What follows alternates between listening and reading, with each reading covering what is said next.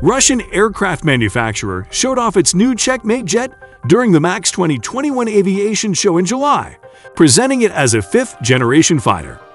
The fighter prototype is unique and has not been developed before in Russia.